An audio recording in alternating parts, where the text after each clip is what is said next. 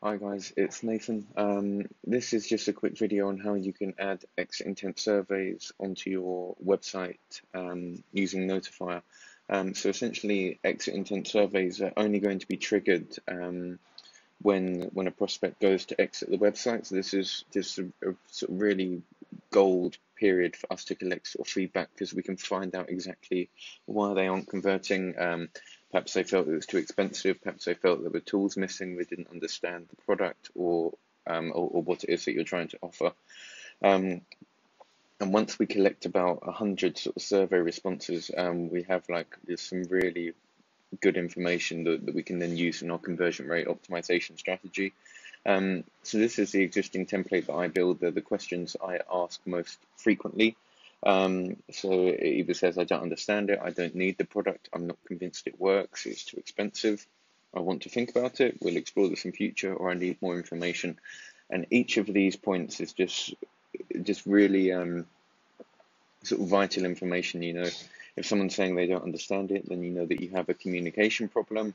If they're saying I don't need it, then it means that you're pushing like incorrect prospects from either in your ads targeting or wherever you're pushing the traffic from. If they're not convinced the product works, perhaps you need to invest more into doing like reviews, case studies, and videos of seeing your product in action. If it's too expensive, if you're getting this very frequently, perhaps you want to explore some price points compared to other competitors in the market.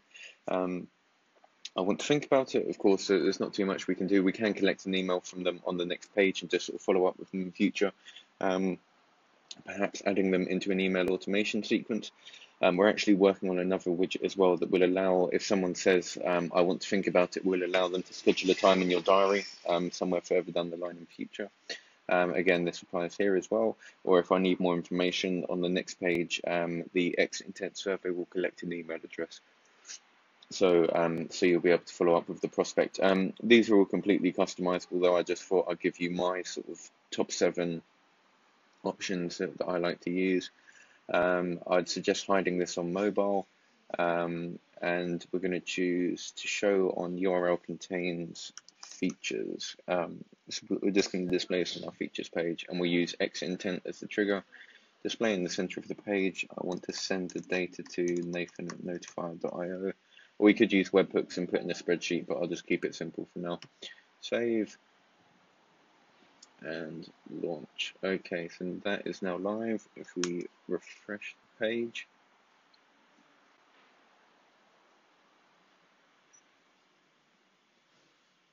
and we should be good to go. There we go. Exit intent survey is now triggered. So as I go to abandon the website, I can then choose from the options of which one applies to me. And yeah, that is how to install the exit intent survey on your website in probably 2 minutes. This is probably my favorite, maybe second favorite actually, my second favorite growth tool. Using feedback off this survey, I tripled our conversion rate on Notifier because I found that 50% of people said that they didn't understand the product. Or they needed more information. So this just instantly told me that we had a communication issue in terms of the copy and how we were explaining Notifier. So based on this feedback, I completely rewrote our website, and yeah, we received we tripled our conversion rate based on feedback from this survey. So I'm now like constantly just deploying surveys, particularly on sort of high value pages that we have. For example, on the checkout page, obviously landing pages are very important. If you're using sort of funnels, and pushing a lot of traffic into specific like lead pages and squeeze pages and things like that, then I would definitely use exit intent surveys, because this is only going to show to the people who haven't taken your desired action. It's only going to show to people who are exiting the funnel.